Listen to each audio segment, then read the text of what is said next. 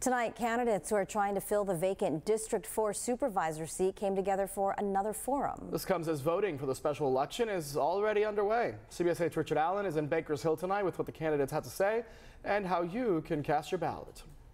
And while candidate Paul McQuigg was a no-show, the other three candidates vying to take Fletcher's seat were here at St. Paul's Cathedral, fielding a number of questions, from housing and homelessness to climate change to the fentanyl crisis.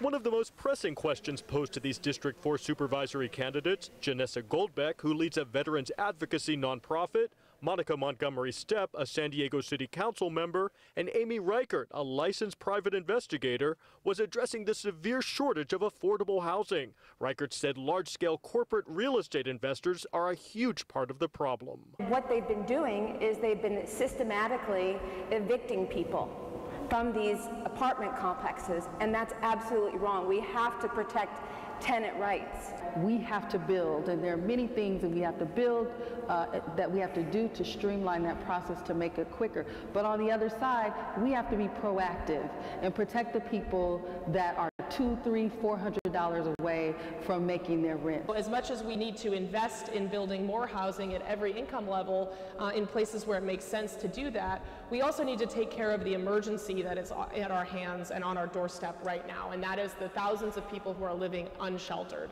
Another critical issue, preventing the number of in-custody deaths in the county's jail system. While we absolutely want to stop making the county jails our region's largest mental health provider, which is the absurd reality that we have now, in the meantime, if we're sending people to jail, a sentence to jail should not be a sentence to death. We need to provide them with appropriate care. Anything that promotes transparency and accountability is very, very important, because the job, if you have a job where you can carry a gun and you have immunity, if you hurt or kill someone, then the accountability level needs to be high. We're seeing historic highs of people who are being put in situations where they're committing suicide or they're overdosing or horrifically being murdered in our jails.